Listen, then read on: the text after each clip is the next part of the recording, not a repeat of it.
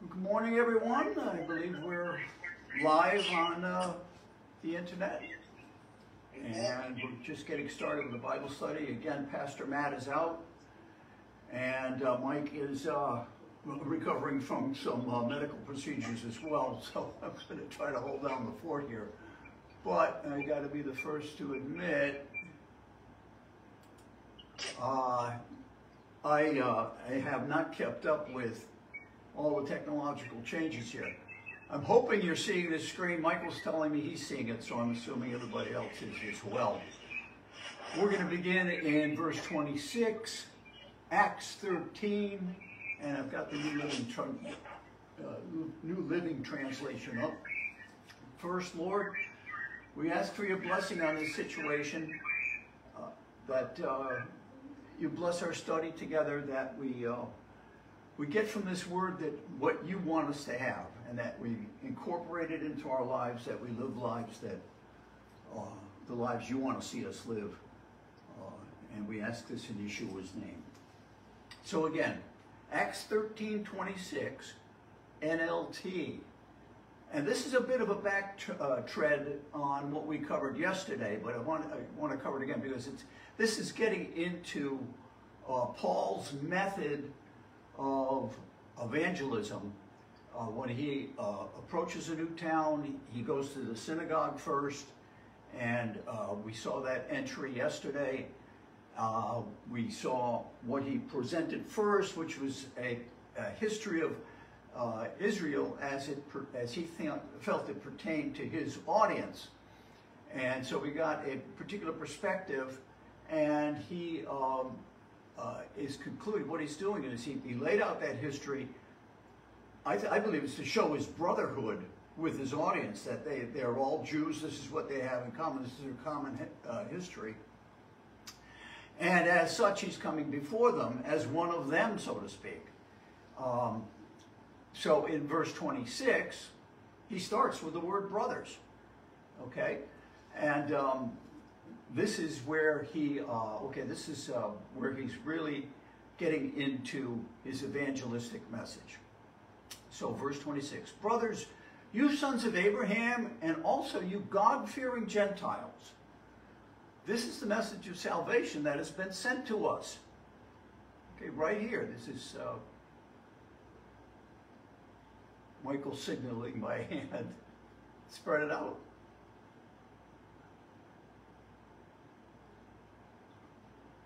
I'm not quite sure what you're saying. Okay, he's working on something. So this is the message of salvation that has been sent to us. The people, he's showing me a copy of the Bible. I don't know if you're seeing this. Right here, we're right here. This is the verse we're working on. Verse 26. Oops. Okay. The people in Jerusalem and their leaders did not recognize Jesus as one of the prophets that the prophets had spoken about. Instead, they condemned him, and in doing this, they fulfilled the prophet's words that are read in every Sabbath. This is pointing out the irony to this situation, that the resistance that Jesus experienced in Jerusalem that ultimately led to his crucifixion was the fulfillment of prophecy. It was there, so that it is not misunderstood to be a defeat of him. His crucifixion was not a defeat. It was a triumph, ultimately, especially proven by the resurrection. But it was also a triumph in that it is a fulfillment of prophecy, the actual crucifixion. To continue on here, prophets had spoken about. Instead, they condemned him, and in doing this, they fulfilled the prophet's words that are read every Sabbath. Verse 28, they found no legal reason to execute him, but they asked Pilate to have him killed anyway. This is all prophesied. When they had done all that the prophecies had said about him, they took him down from the cross and placed him in a tomb. Okay, and here we are, 2 steps toward the salvation message. First of all, Jesus died for our sins. That'll become more apparent as we go on. But also that he was buried. Okay, died and buried. But, verse 30, God raised him from the dead. Exclamation point, of course, because this is the triumph of the grave, and this is our blessed hope right here. God raised him from the dead, and we are told that we can be blessed as well. Verse 31, Acts 13:31 NLT. And over a period of many days, he, Jesus, appeared to those who had gone with him from Galilee to Jerusalem. They are now his witnesses to the people of Israel. Okay? And he's a member of that body, of course. And now we're spreading to the othermost parts of the world, where this is being said in Pamphylia, which is modern-day Turkey. This is how the gospel has spread. This is, again, Paul's first missionary journey, and he's now in mid-Turkey, mid-modern-day Turkey. Verse 32, and now we are here to bring you this good news. Makes it all very plain and simple.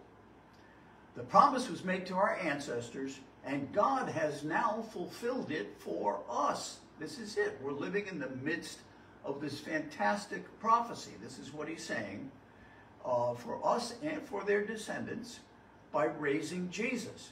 This is what the 2nd Psalm says about Jesus. You are my son. This is God the Father speaking. You are my son. Today I have become your father.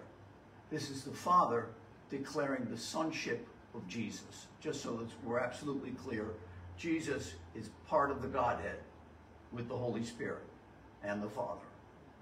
Okay? Verse 34. For God had promised to raise him from the dead, not leaving him to rot in the grave. He said, I will give you the sacred blessings I promised to David. David, it sounded like the promise was made through David, but David was speaking of Jesus when he spoke on this matter. Verse 35. Another psalm explains it more fully. You will not allow your Holy One to rot in the grave. There it is. This is the Holy One of God. The grave could not hold him because he's a sinless man. Sin brings death. If you're sinless, you don't die. If you don't die, you don't rot. So this is what's being said here. Verse 36. This is not a reference to David, for after David had done the will of God in his own generation, he died and was buried with his ancestors, and his body decayed. And the tomb of David is in Jerusalem. It can be visited even today. Verse 37. No, it was a reference to someone else. When David was speaking of this, David was speaking of someone else, someone whom God raised and whose body did not decay. This is the destiny that the Messiah fulfilled. And verse 38. Brothers, listen. We are here to proclaim that through this man Jesus, there is forgiveness for your sins. This is the whole gospel message to everyone.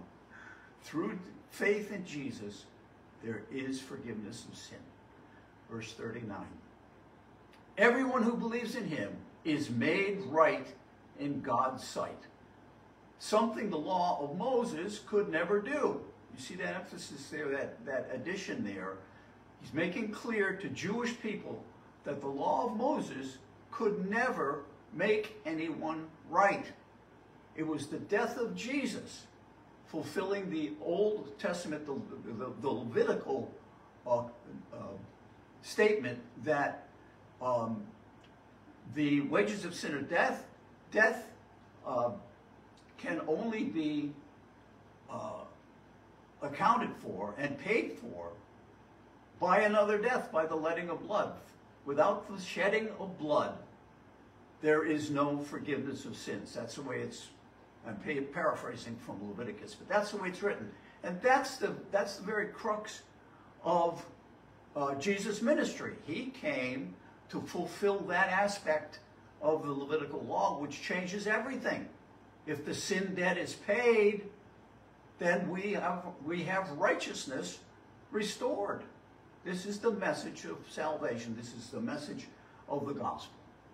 So what Moses couldn't do through the Mosaic law, Jesus was able to do by paying the sin debt for everyone with his life. Okay. Now there's a warning of caution here. Verse 40. Be careful. Don't let the prophet's words apply to you, for they said, okay, that's the prophecy talking about mockers. Look, you mockers. In other words, unbelievers. Don't be disbelieving about this. Instead, I mean, be amazed and die. If you're going to remain a mocker, you have negated the faith, and without faith it's impossible to please God. Without faith it's impossible to have the blessing of your sins eradicated. Instead, for sin comes death. And there it is. Be amazed and die. For I am doing something in your own day. Something you wouldn't believe even if someone told you about it. So some people, even if they're witness to, believe this is what he's saying here. There are other interpretations, but what he's saying, the way it reaches me, is to say that even if somebody spells out the message of salvation for you, you're not going to believe it. And that's a shame. That's tragedy. That's tragedy. Okay. So, verse 42. As Paul and Barnabas left the synagogue that day, the people begged them to speak about these things next week. Isn't that a great testimony? They begged him, begged Paul and Barnabas to speak about these things next week. We want to hear it again. The same thing. The message of salvation is that great, and we're taking it in the way it all fits, the way you make it fit together, Paul. Yeah, this sounds like this is it, the fulfillment of prophecy coming to pass in our day. How wonderful is that? But again, because it is, I mean, this was a hope they lived for many centuries before this came to pass. So, you know, and in every generation, we think, is this the fulfillment of such and such a prophecy? And they're being shown by Paul and Barnabas that, yeah, these pieces of the puzzle fit together. This is prophecy fulfilled, folks, even for us in our day. How great is that? Okay. So many Jews and devout converts to Judaism followed Paul and Barnabas, and the two men urged them to continue to rely on the grace of God. Okay, so again, interesting, great way to finish. It's all by God's grace. This is the emphasis here. It's all by the grace of God that this is happening. God gave his Son that whosoever should believe in him will not perish, but have everlasting life.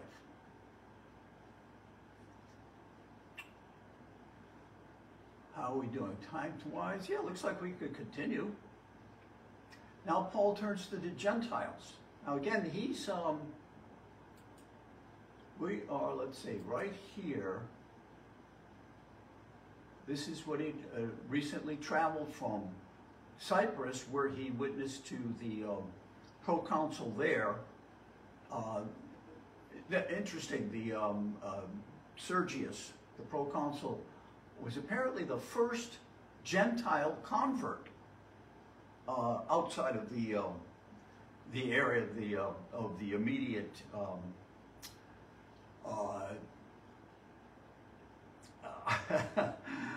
mission that was laid out from Jerusalem.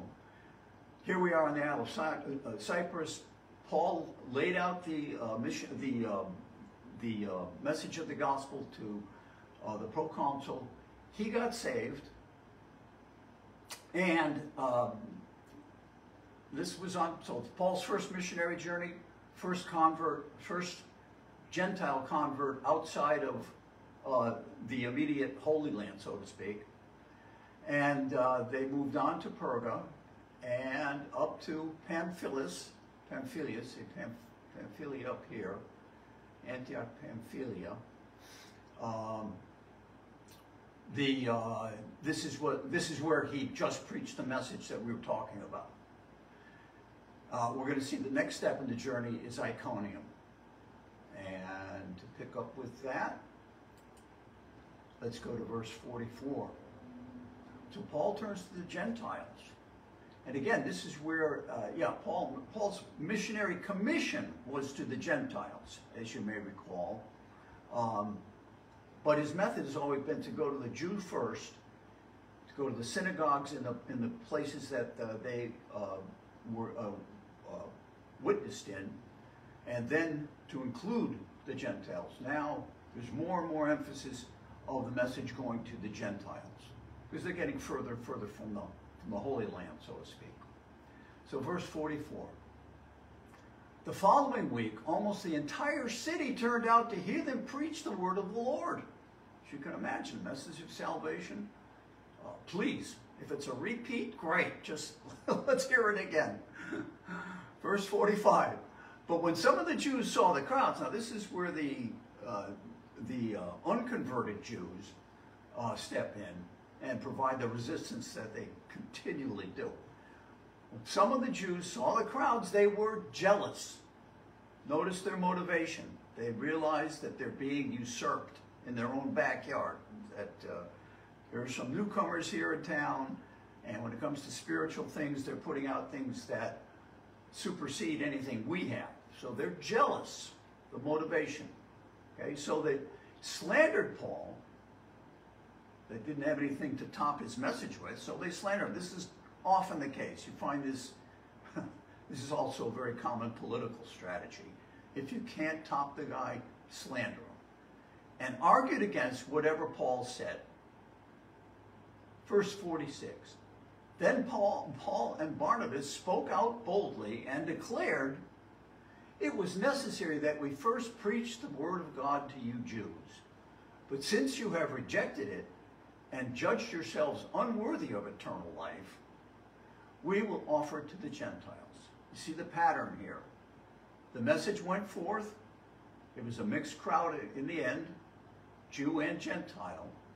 But the Jews rejected it. Okay? And in effect, by doing that, by rejecting the message of salvation, they judged themselves. They brought judgment upon themselves, making them unworthy of eternal life. And this was referenced in the last psalm reading too, that you don't want to do this.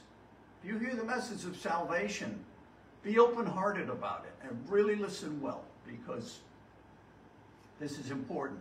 This is everything, really, to accept the word of salvation, the gift of salvation. Okay? And so, Paul says, we will offer it, the gospel, the message of salvation, to the Gentiles. For the Lord gave us this command when he said, I have made you a light to the Gentiles, to bring salvation to the farthest corners of the earth. Okay? And when the Gentiles heard this, they were very glad and thanked the Lord for his message. And all who were chosen for eternal life became believers. Okay, isn't it interesting how religion gets to be the stumbling block and the resistance, the point of resistance to the actual message of the Lord, the actual will of God, which is for salvation. This is just one of the tragedies of clinging too tightly to a religion that does not expound on salvation. Faith. It's by faith the just live. You are justified by faith, and that opens the door to salvation. Very important. It's not a matter of keeping the law of Moses, but rather faith in the salvation wrought by Jesus on the cross for our sake. Verse 49. So the Lord's message spread throughout that region. Okay, so this is, again, now this is primarily Gentile region. And we're in the middle of Turkey at this point. Verse 50. Then the Jews stirred up the influential religious women and the leaders of the city, and they incited a mob against Paul and Barnabas and ran them out of town. So they shook the dust from their feet, and as a sign of rejection, and went to the town of Iconium. Okay, so here's their trek in red, and from Pamphylia and on to Iconium. Okay, right in here. So, oops, here we go. Iconium. And the believers were filled with joy and with the Holy Spirit. Oh, how wonderful is that? But this is a great lesson in Paul's methodology, his MO, modus operandi, the way he went about conducting things. We see the approach first to the presentation first to the Jews in the synagogues, and then the bringing in of Gentiles, and then finally more concentrating the message primarily on the Gentiles. The way he went about it again was to structure a portion of history that everybody could relate, that all the Jews could relate to, and that by which he could make himself brethren with them, saying, this is my common ancestry, my common heritage as well, like this we share. So I'm one of you when I tell you this message. This was the great door opener for Paul. And of course he talks about the fulfillment of prophecy. It's that fulfillment of prophecy that is truly the bellwether really for spreading the Christian faith. You can go back into the Old Testament and read these prophecies that were made and see that it is Jesus who fulfilled them. And the more you study, the more you realize he's the only one who could have, and with the changes that have occurred since, he's the only one who, I mean, that's it. It pretty much seals the message of prophecy fulfilled. Jesus fulfilled so many scriptures. But there are still, you got to realize, on his first coming, he fulfilled 300 prophecies. Actually, a few more than that. Over 300 prophecies. Statistically, that is just off the charts, literally. This is way beyond statistical certainty for one man to fulfill that many of events. But keep in mind, there are 2,800 prophecies pertaining to his second coming, written in the same books from which we read the prophecies fulfilled. So there's a great body of evidence here, prophetic fulfillment, that underlies our faith. This can't be underestimated. It's huge. So very much worth studying. And Father, we want to thank you for this time that we've had to work on your word, to get all the beautiful treasures that you've incorporated here for us, that we might have all the more substance, all the more reality that you've provided through prophecy fulfilled, that we can incorporate into our lives to strengthen us in our faith, that we might better live the lives that please you best. That's our goal, and we pray for your leadership that we will continue to do so.